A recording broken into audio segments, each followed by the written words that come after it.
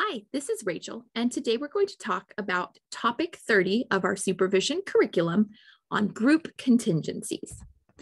Now, I mentioned it earlier in the videos, but as we get towards the end of our topics, which our last topic is topic 35, these involve the trainees going and doing their own research and then presenting back to the supervisor in that group session.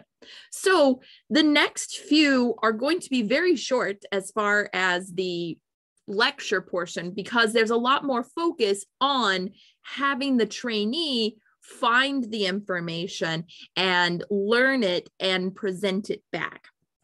So for this topic, the trainees are expected to find the information, present it back to the group.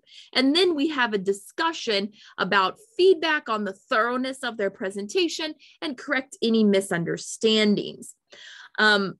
When you first introduce the topic, it's good to determine how much they know about the particular topic.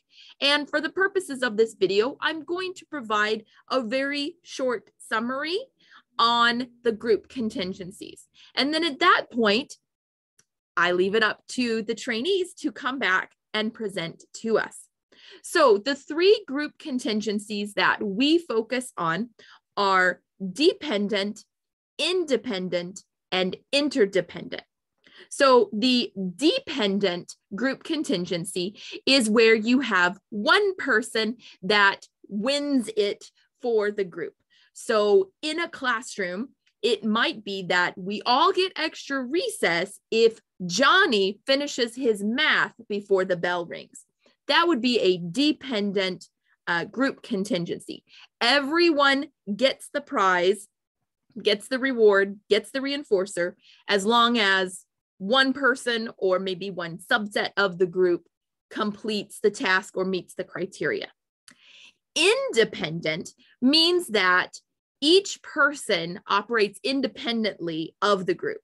So the group contingency might be for anyone who gets done with their math before the bell rings, you can have extra recess. So one person could get it, everybody could get it, anywhere in between, whoever completes the criteria, they get access to the contingency. So the group contingency exists as an option for everyone, but everyone's performance can vary, and they each would receive whatever the consequence of their action would be. So if they meet the criteria, they get the reinforcer. If they don't meet the criteria, they don't get the reinforcer.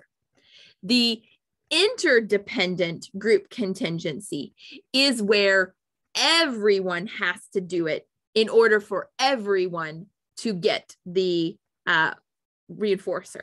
So we all will have a pizza party on Friday if we all finish our math before the bell rings. So we all can have extra recess if we all finish our math before the bell rings. If any one person does not finish their math before the bell rings, we do not get to stay out for extra recess as a class. So those are the three group contingencies that we discuss.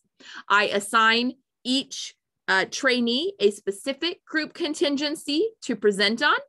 For the assignment, they are to prepare a 10-minute presentation, describe the group contingency in detail, and to use the behavioral skills training format to teach the group how to run the group contingency that they were assigned. So it's not just describing the group contingency, they're also expected to teach us how to use it, which means that these presentations often include practicing the group contingency within their presentation.